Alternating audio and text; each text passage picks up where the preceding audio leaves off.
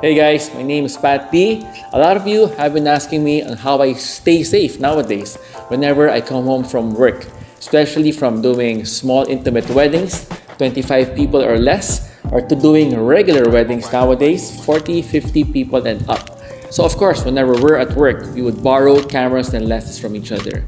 And when I get home, I would open my bag again, bring out my gear, and put it here, and sterilize it using my Upang UV sterilizer. It kills 99.9% of bacteria and germs.